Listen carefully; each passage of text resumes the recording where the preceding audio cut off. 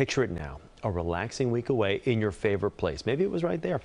Sounds nice, right? But would you be willing to go into debt to make it happen? Well, a new study found that over 1/3 of people say they'd make that trade. Bankrate senior industry analyst Ted Rossman joins us now to discuss this trend. Ted, great to see you. Good morning. Thanks for having me. I'm assuming this probably doesn't surprise you, considering most Americans, I'm just going to use an example here, would buy a new handbag, even if it put them in debt.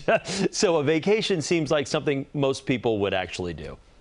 Yeah, I mean, it's true that a lot of people already have credit card debt. 44% of cardholders, in fact, carry debt from month to month. I don't want to tell people they can't have any fun, but, I do think it's important to set a budget. We still have some time before summer. You want to set some money aside every paycheck so that you're hopefully not taking on credit card debt. And that's the other thing, maybe get credit cards working for you instead of against you. Instead of paying those interest rates, which average 20.71%, use those rewards points and miles. There are some ways that you can still have fun on a budget this summer. But let me ask you this, because most people know those interest rates exist and know that you're spending money on credit cards, and you're probably, by the end of paying off whatever you've spent, it's going to be a lot more than what you originally spent. But for a vacation, it's one thing for, for an object or a car or something like that. But for an experience, is that why you think close to 40% of people are like, you know what, I would take that trade-off? Yeah, it's interesting how this pent-up demand continues to roll, isn't it? I really thought 2022 was supposed to be the year of revenge travel. And, in many senses, it was that travel did roar back once pandemic restrictions eased. But what's been surprising is that 2023 topped it. This year is looking really robust. I do think that, some of it is COVID aftermath and people can't wait to go places, and I understand that. But, I also think something was underfoot even before that. Millennials, Gen Zers, they love experiences. And hey, there's nothing wrong with that. I just worry about the cost of credit card debt. So I think there is that middle ground. Set the money aside, use the rewards points and miles.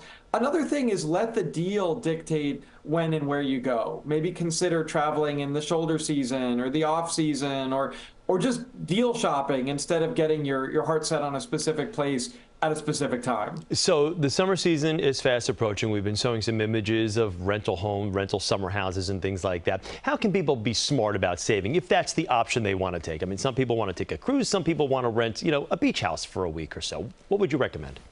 I like the idea of casting a wide net. If you want to go to the beach, but you don't really care which beach, shop around, figure out where there are cheaper accommodations, cheaper flights. Maybe it's a road trip. I know gas prices have gone up, but that filters through to airline tickets as well. So maybe driving is cheaper.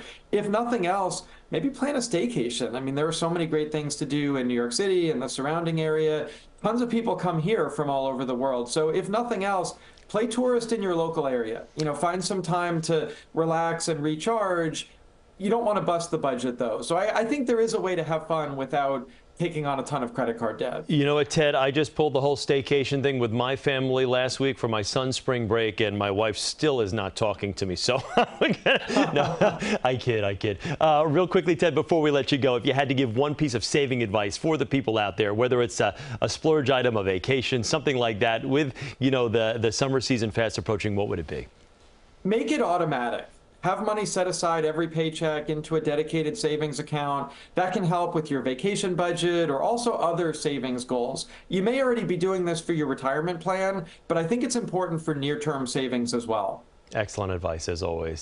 Bankrate senior industry analyst Ted Rossman. Ted, good to see you. Thanks. Thanks for having me.